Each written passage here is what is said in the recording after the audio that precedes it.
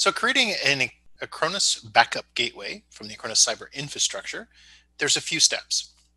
So once you have your Acronis Cyber infrastructure set up, you have the storage node created, you can go into storage services, into backup storage, and in this case we have 3 available nodes. We're going to select all 3 of those nodes, and we're going to go through creating a gateway. So once we've selected the nodes, we go to the upper right side and click on Create Gateway. At this point, we can then choose the storage type. Using the local attached storage that is part of the Acronis Cyber infrastructure is the first option. The second option is a network file system, which is unavailable for multiple nodes. You can only use a single node, or in this case, we're going to go with public cloud. For public cloud, the first thing it's going to ask us to do is for each of the nodes to make sure we've assigned both the public and the private Acronis Backup Gateway network interface. Those are now set up, so we can go on to the next step, and we can select which public cloud type we're going to go with. So in this case, we can choose Google Cloud, Amazon S3. There's a large number of selections. The difference is simply going to be that the information you need to provide may be slightly different for each of the different types. In most cases, if it's an S3 compatible, you're going to be asked for the region, you're going to be asked for the access key, provide the secret key, and then select the bucket.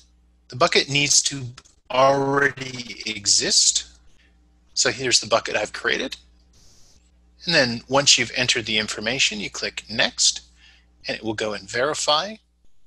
Once it is verified, you then choose the encoding. So in this case, the 1+2.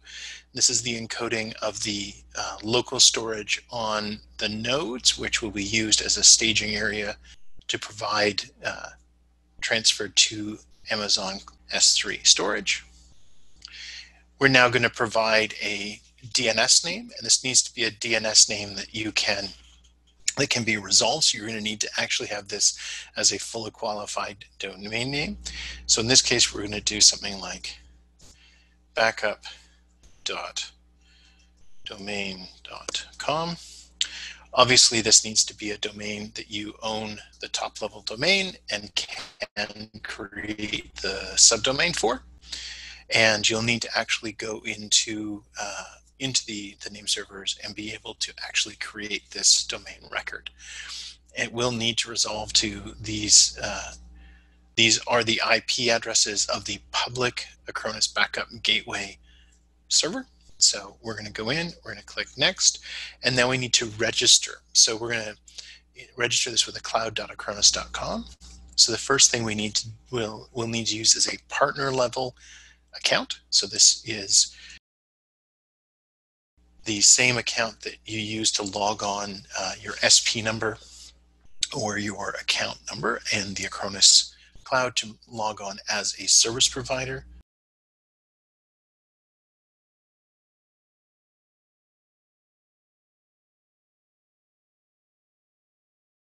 Once the gateway has been registered, you can go ahead and assign that as your storage location for cloud for backups.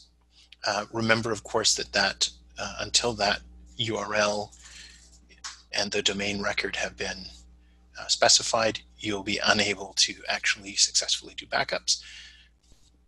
Once it's created, you can manage the volume parameters as well as the storage parameters. So if you need to change your secret key or any of the parameters of the public cloud, you are able to manage those after the fact. There is also periodically, about once a year, you'll need to update the certificate. This is a certificate that generates between Acronis Cyber Infrastructure and the Acronis Cyber Cloud. All you'll need to do here is it's exactly the same as registration. You'll need to use the same username and password that were used to register.